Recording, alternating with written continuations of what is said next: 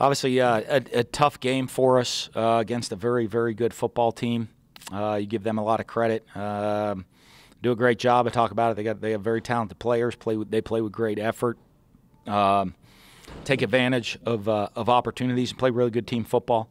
And you give them a lot of credit. Obviously looking at us right now. We're not where we want to be. Obviously, I'm not. I'm certainly not where we want to be through at this point of the season. Our players certainly are not where we want to be at this point of the season. And it's a mindset right now that we gotta go change, and we gotta fix. And football's a great team sport, the ultimate team sport. And as the head coach, the mindset of the team falls on me. And where we're at, the attitude, the approach, and everything we take falls on me. And obviously, I know 2/3 of the way through the season right now. I'm certainly not pleased with where we are. I know our players are certainly not pleased with where we are. I know the Gator Nation, I know, is not pleased with where we are with the standards and the expectations within this program. But in this final third of the season, that's on me to get this fixed. And the approach that I take and the mindset that we play with, that's on me to get it fixed. And and I certainly plan on doing that, of changing this where we're at right now with us, and creating some positive energy for us, and some confidence for us, and the expectations to feed off of each other. And I'm going to work, and I'm going to make sure I get that right. We'll start with Nick Delatorre. Question for Nick, from Nick. Hey, Coach. Along that lines, if fans are feeling like the trajectory of the program isn't going the right way, what would you say to them right now? Well, here's the deal. As you start slipping, right, the rope's slipping right now. You go in a little rope pull. And that's one thing. And I look at it throughout, you look at it through multiple things. And it really pertains to everything. Pertains to individual games. At times, I think we play really well. The rope slips, and we kind of let a lot of it go. And against good teams, can't do that. You got to immediately, offense, defense, the entire team, everybody's got to grasp on it. There's going to be ebbs and flows in the course of each game. And as the rope slips through your hands, you can just let it either drop it. That ain't the answer. That's not going to fix anything. Okay? You're going to feel that burn, and you cannot squeeze that tight because of the burn, and that's not going to fix anything. Or you just grab tight. You hold on, you dig your heels in, and you start pulling in the other direction. And so any negativity, I'm sure, Nick, you can be positive, you can be negative, fans can be positive, they can be negative on how you want with things.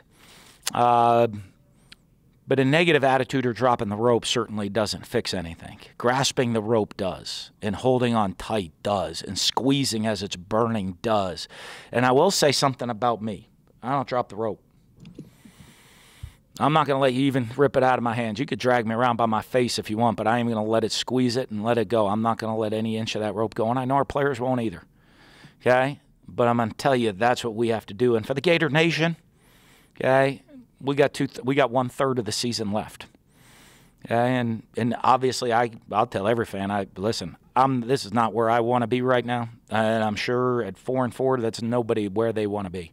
But we still got 1/3 of this season left, and we'll see. We'll see what we define ourselves by at the end of this season. Nick, do you have a follow-up question? Yeah, and then obviously there before halftime, I think it was just 10-0. You guys had all 3 timeouts, 2 minutes left.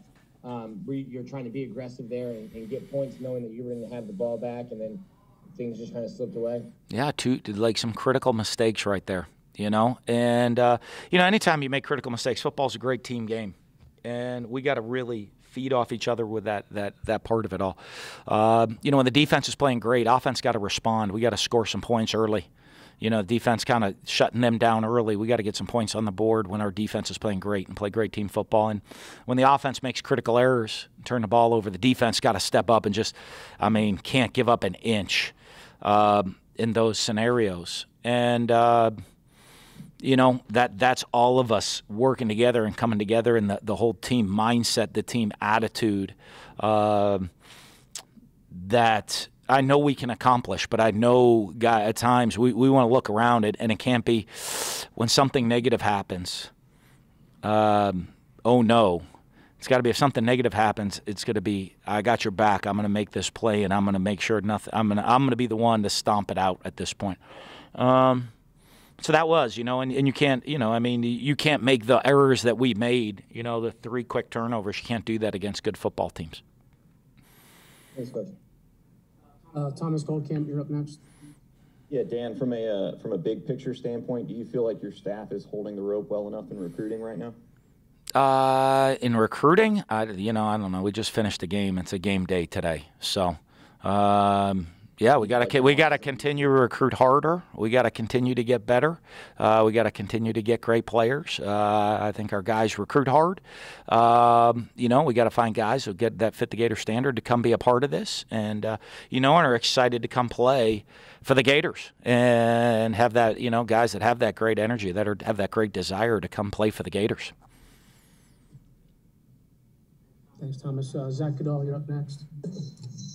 Hey, Dan, any update on Anthony Richardson's injury? Yeah, we'll see. We'll get that evaluated. I'm not a doctor right now, and I just got a quick update from the trainers that he was not going to return, so I'll get it with them at a later date. Zach Huber, you're up next. Hey, just it seemed like Dameon Pierce had a high hand. Just why didn't he get more carries throughout the game? We roll guys through different things that are happening. Obviously, there's different scenarios throughout the game. I thought he ran the ball pretty hard today. Because of our injuries, we played some two tailback sets. We had to play multiple backs in the game, which kind of changed some things up because of some of the injuries. So, but I thought he ran the ball hard. Thanks. Next up is Matt Baker. And to follow up on what Thomas was asking, how big do you think the talent gap is between these two programs right now? Well, we were better last year, and they were better this year. What do you think? That's. Do you want me to answer that? No. You sure? If you, you can do what you got to do right there. But I think last year we were able to win. This year we weren't. So I don't know. That's where it is. Okay, thank you. Yeah. Mike Bianchi, you're up. Dan, earlier in the season, you were talking about Anthony Richardson. Everybody was screaming for him to be the starter. You said, hey, he's young, he's developing, he still needs to learn some things, reads and such. Did we see tonight sort of the things that he needs to learn? Yeah, we got a lot of things he's still got to grow and develop on. I think he has a great work ethic. I think he's an extremely talented young man. Right there, I think he does put in the effort and he puts in the time in learning the offense, learning defenses, making reads, and going through that. And obviously, tough situation go in when you're playing the great defense like Georgia has, and you give them credit for having some really good defensive guys. And overall, he did some things really well, and he made a couple of errors as well. So, but that's stuff that we'll coach him up on and get him better at. One follow-up: how good is this Georgia defense compared to some other defenses you've seen? I don't compare people from anything. I don't think that's fair to do to anybody. I can't compare him to people because a lot of it I don't remember. Defense that I've seen all the years ago and throughout different years. Will say this: I think they're an excellent defense. I think they have depth. They have some talent on the field, and I think they play really hard. And their coaches do a good job putting them in position to make plays, and they play with confidence. And when there's opportunities there to make plays, they make them. Thanks, Edgar. You're up next. Yeah. Hey, Dan. Hey, Edgar. So, tapping into your memory, though, just maybe a bit on your side of things. Okay. You have some of your very good quarterbacks you've had through all these years. Do you recall one or two that maybe had a really rough performance like this early on, and what message you gave to that guy to kind of get him through it? I'd have to research that for you. Don't worry about it. To be honest with you, which unfortunately I'm not going to make it bad, but I'm going to spend my time on other things, not researching that. But I'm sure I have.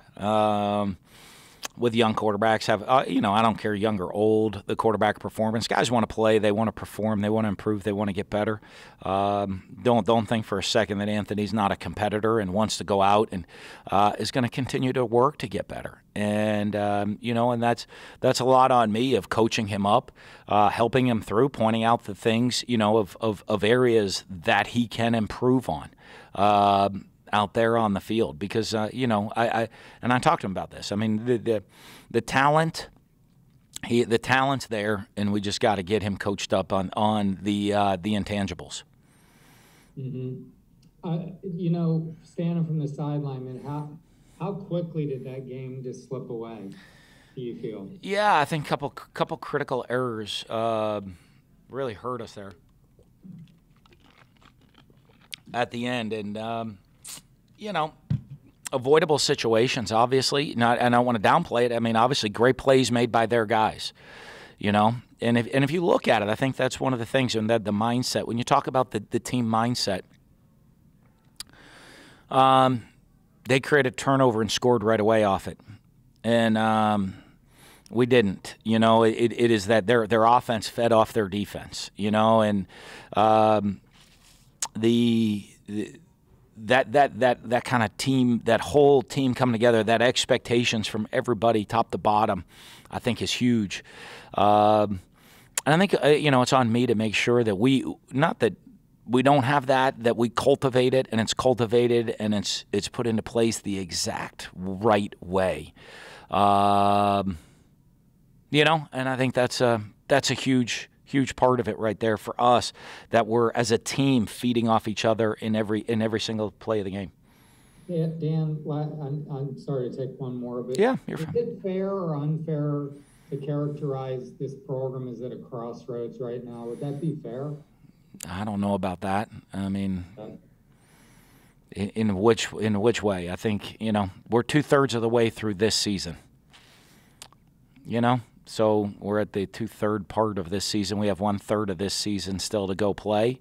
I think we have some good young talent on this football team. Some guys that can look and say, hey, here's things we do well, here are things we do poorly, here's how we got to continue to improve and get better. I don't really see it as a crossroads. I see it as we have 1/3 of the season to go play, and I got to really make sure that we finish this season the right way. Thanks, Dan. Yep. Joshua Miller, you're up. Hey, Dan, you talk about mindset. Are you talking about like when they didn't respond, like a defeated mindset? And if so, do you think you have to bring guys back in to close out this last third of the season the right way? No, not a defeated mindset at all. I don't think that's the case in any way situation. I think it's a mindset of attention to detail, a mindset for all of us that it starts with me of creating a positive energy. I think it starts with positivity, because there's there's a lot of negativity. And a lot of negativity, and I think that feeds in sometimes when I don't know that should, but it does. Unfortunately for these young guys, they're young kids, so it does feed in, and we got to make sure we're blocking all of that out and focusing on the things. I think if you look at every game this year, there's a lot of positives I can pull out of today within the course of the game. And then there's negatives. So you can sit there and grasp onto all the negatives and just pure negativity, or you focus on the positivity and you focus on the things that we did well, the things that we can build off of to constantly to continue to improve on, the attention to detail that I have got to make sure I get fixed, and the positive energy that as a team we continue to come together for guys to look at and count on each other to make plays and expect guys to make plays, and and play every snap with the effort we need to go play with. And that's kind of where the mindset has to be, in that way of that expectations and that believing. There's a lot of belief that comes into it, of a belief of positivity over a belief of negativity. And I had a quick follow-up. Do you think that's a leadership problem, responding to the negative, or? I think it's just everywhere, and I think it's on me to make sure that we kind of, make sure it doesn't. We don't let it seep from the outside world to the inside world of us. I think that's such a critical deal as guys look at it, because a negative mindset is something that creates. That as soon as something goes wrong, everyone is like, oh, goodness, what terrible thing's going to happen to us next? A positive mindset is as soon as something goes wrong, guys are like, oh, that's no big issue. I'm going to be the guy to step up and go fix it. A positive mindset is, hey, in the course of the game, we're just waiting for the thing to turn our way and great things are going to happen to us. Negative mindset is somebody that's just kind of waiting for something to go wrong during the course of the game.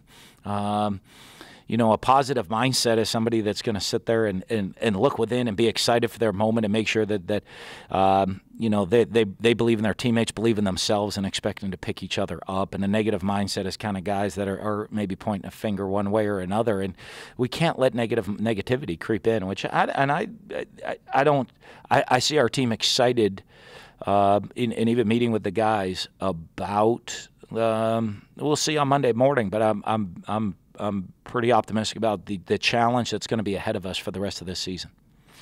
Thanks, Dan. Alan Taylor, you're up next. Hey, Dan, you referenced the mental side of things, and I guess that feeds into toughness. Do you have the horses? I mean, do you have the guys physically up front on both lines to get to where you want to be? We'll see. I think that's always an area. If you want to be great, you got to be great at the line of scrimmage on both sides of the ball. I think that's a huge aspect to it. Hopefully Ethan White comes back this week. You're down one of your starters up front on the offensive line, and a starter on the D-line with Newkirk out for this game, just kind of got ruled out this morning. So, part of that. But great opportunities, too. We got to see some young guys continue to step up. I do think I'm really excited about some of the young guys up front on the team and the program and where they're coming as they get ready to take steps into the future. And did you see some improvement, obviously, from what happened at LSU? I mean, this game was competitive until the final 2 minutes of the first half today. Did you feel like in 2 weeks you guys got something accomplished? Yeah, I don't know. It's just very, very different game. They're two totally different games, that played out very different ways. I think our guys competed against LSU, and I think our guys competed today. Thanks. Time for a couple final questions. David Ridley. Dan, not that the game turned on this particular play, but when Torrance made the interception right before the half and ran it out to the 2, it sort of puts you all in a bind there. Yep. What was your take? Would he have been his momentum taking him in? Would that have been a touchback? Yeah, it would have, but you know what? In that split second, when you're, and him, and I told him that. I said, hey, that's such a split second deal right there, where you catch the ball, your momentum carried you into the end zone, you can need to take a touchback, but he's sitting there and making that instantaneous decision of how many steps did I take going into the end zone and didn't want a safety. So made a play to get it out. I think they spotted it at the 2, and then somehow they moved the ball inside the 1 after they spotted it afterwards, too. I asked what happened there, but never got an explanation. They just said, no, we moved it inside the 1 for you after we spotted it at the 2. I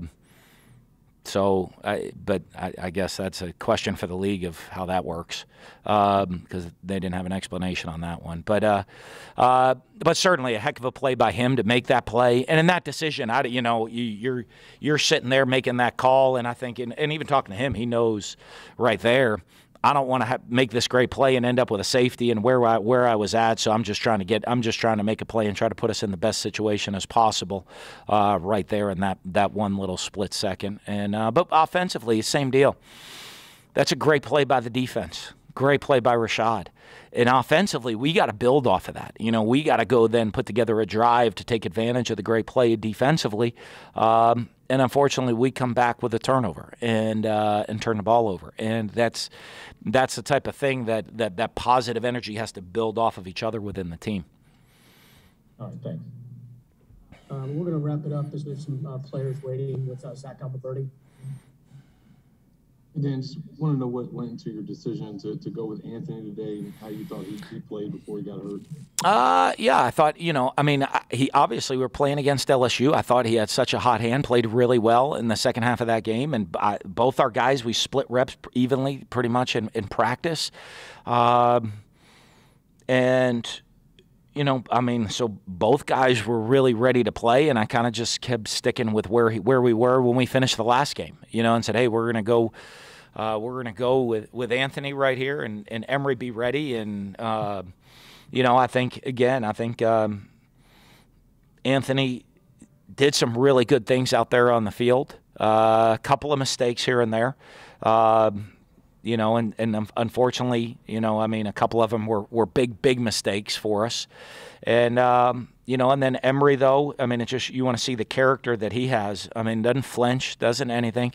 You know, I mean, when we said, hey, we're going to go with Anthony right here, Emery's response is, hey, whatever it takes to help the team win, I'm all in. And I'll be ready, Coach. You just point to me, and I'll be ready to go. And he came in, and I thought Emery came in and played really well as also. Obviously, Anthony's injury might determine this, but how do you see that playing out the rest of the way in terms of those two guys? We'll see. I mean, that's not something I'm going to put the thought in as we continue to move forward. Thanks, Coach. Appreciate it. Thank you.